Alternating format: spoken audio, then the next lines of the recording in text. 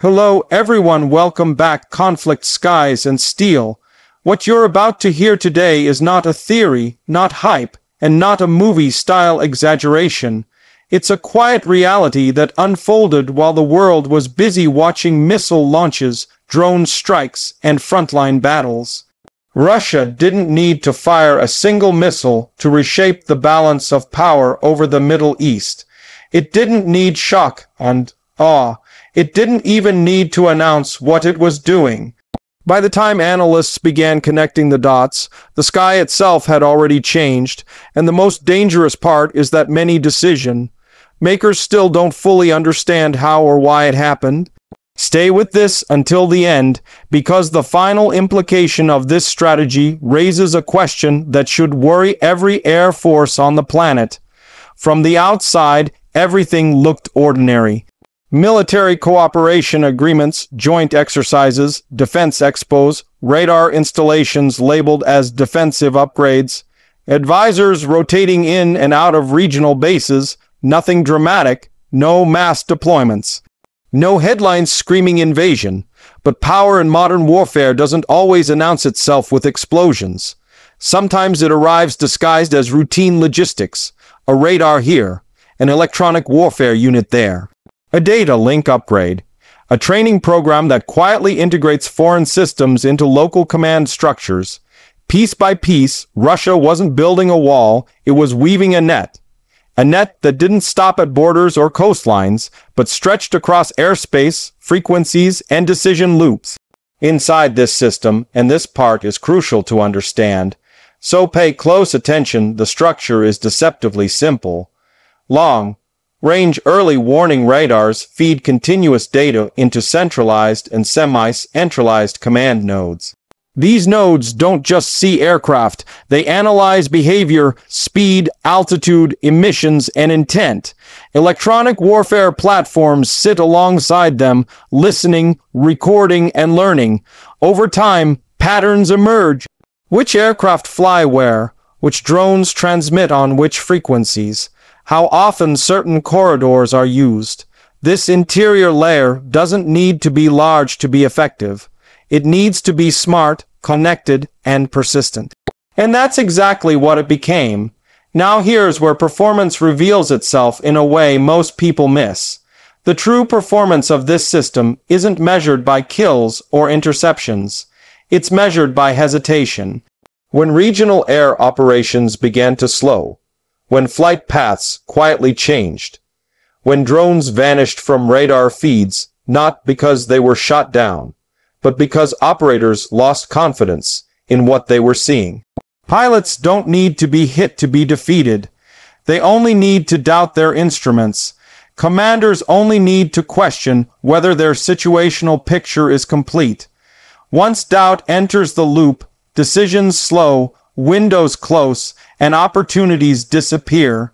That's exactly what happened. Airspace didn't become closed, officially. It became contested psychologically. Electronic interference surged at moments that mattered most. Sensors degraded without explanation. Data links lagged or dropped. Systems that had worked perfectly in training behaved unpredictably in real operations. And the brilliance of it was that nothing could be conclusively blamed on Russia. No debris, no radar tracks showing interceptors. Just interference, ambiguity, and uncertainty. That uncertainty is the weapon, and it's far more powerful than a missile because it doesn't provoke immediate retaliation. It paralyzes instead of enraging. Safety in this context isn't about protecting civilians. It's about protecting the strategy itself. By staying below the threshold of open conflict, Russia avoided triggering the automatic escalation mechanisms that modern militaries rely on. No casus belli, no clear red line crossed, everything remained deniable, a malfunction here, atmospheric conditions there, local operators blamed, software glitches cited, and while officials debated explanations, the system kept running, collecting data, refining models, and tightening its grip. This is what modern safety features look like in hybrid warfare, not shields, but excuses. The unique power of this approach lies in how it reshapes relationships. Countries hosting or integrating these systems gain protection, but lose autonomy. Over time, their air defense and surveillance become dependent on Russian updates, Russian technicians, Russian doctrine. That dependency doesn't require political alignment to be effective. It only requires operational reliance.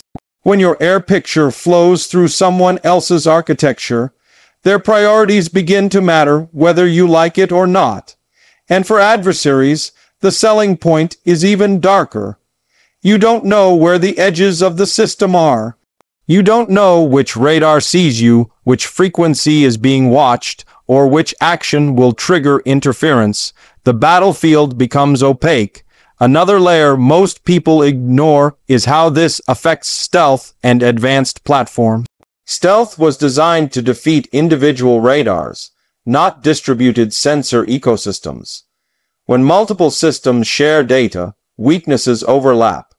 A track lost by one sensor may be picked up by another. Even partial detections, when fused, can become actionable intelligence. That doesn't mean every stealth aircraft is suddenly vulnerable, but it does mean the margin for error shrinks. And when margins shrink, risk calculations change. Missions that once seemed routine become politically and militarily expensive. The cost of building such a system isn't cheap, but compared to maintaining carrier groups, deploying large expeditionary forces, or sustaining prolonged air campaigns, it's remarkably efficient. The real price isn't financial. It's strategic. Control over airspace has always been the foundation of modern power projection. When that control becomes contested without visible conflict, traditional deterrence models begin to fail. You can't deter what you can't clearly attribute. You can't retaliate against ambiguity without risking escalation on false assumptions. As this system matured, something else happened quietly. Russia positioned itself as a mediator by default.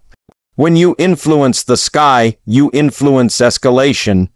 You can calm situations or allow pressure to build. You can quietly signal tolerance or intolerance.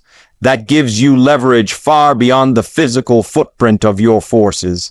It turns air defense into diplomacy by other means, and once regional actors realize this, their behavior adapts. Requests become negotiations.